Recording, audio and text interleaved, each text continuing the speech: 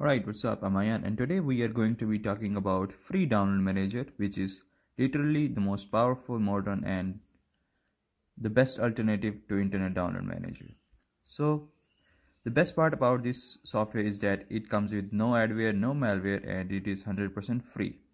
It has lots of features which may not be found in Internet Download Manager, but I have not used Internet Download Manager for ages. So to get the free download manager, all you have to do is go to this link and hit download button, hit save, and your download will be starting.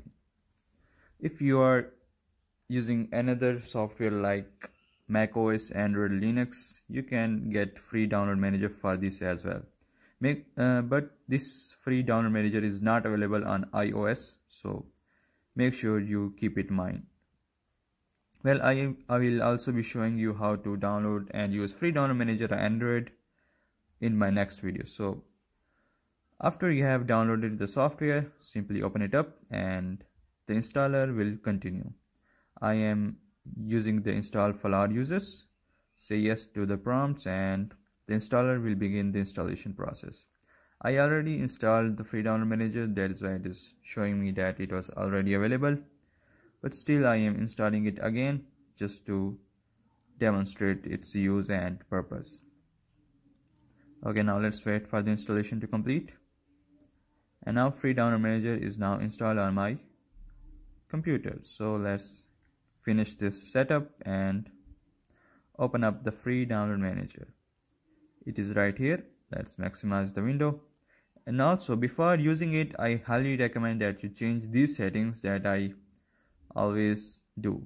Make sure it is up to date and go to your preferences right from there and change the settings to get the maximum download speed possible. Dark theme, the good one. Also, it does have a new user interface which I really don't like because it is available in beta only, so I am going with the classic theme. Okay, so after this we need to download the browser integration extension. So if you are using Microsoft Edge, you can hit the Edge button right here and the download, and it will open up Edge and you will get the extension immediately. But in my case, I am not going to be using Microsoft Edge. If you're using Google Chrome or Firefox, those options are available for you as well. Also, I am using Brave browser, so I have to go with the Brave option and hit add to Brave. This extension will download, and now whenever you start downloading stuff on your browser, it will automatically go into the free download manager and your download will continue. However, if you do not want to use it, you can simply click on the extension and pause the downloads, or enable if you do not want to download the specific website, just pause downloads and stop downloads. The options are always in the extensions. So in the traffic limits, I actually go with the unlimited option to get the maximum download speed. If your internet is struggling, you can change it or limit your download. For number of connections, I always go with maximum. I'll go with 50,000. I don't know why, it just makes me feel good. So in number of servers, you can only go as high as 20, so I go with the maximum number as always. For simultaneous download, I prefer downloading one at a time, so I change it to one, but this is your own choice. But my favorite settings are these one, which I am doing right now. This is the optimization for maximum speed possible, so change it as you prefer. It does have remote access, but I am not going to show you this time. You can download from your phones and it will automatically download on your laptop. I may cover this in my another video, so nothing to change right here. Now let me show you how you can use it. First of all, let's download something. I am downloading Windows 11 for this because it is a huge file and downloading it is a pain.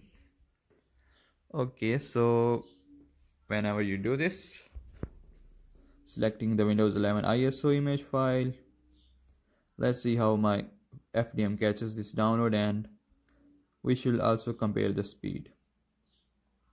However, it does have a very specific feature which I really love about Free Download Manager, is that it helps you if your connection is unstable or something is wrong with your internet connection. If your download stops, you can actually re-download it without having to re-download the whole file. Let me show you what I mean. Okay, this is how you can download it. If your download is failed, you can simply go back to the link and download again. You will be given the option to download and skip. I recommend if you press the skip button, it will automatically resume the download which was failed in the previous session or whatever. Okay, this is how you can use Free Download Manager. But what if you do not want to use Free Download Manager and use the browser's local downloader?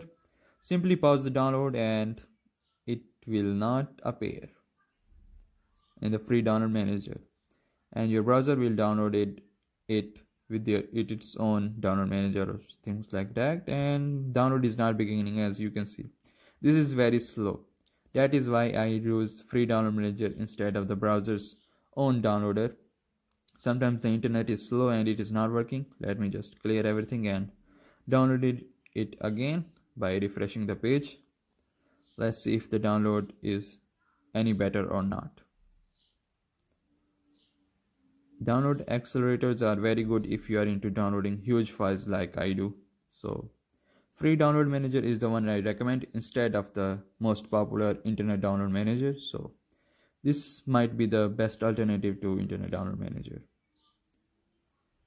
Okay, so the download is not beginning. I don't know why, because it is very slow internet connection.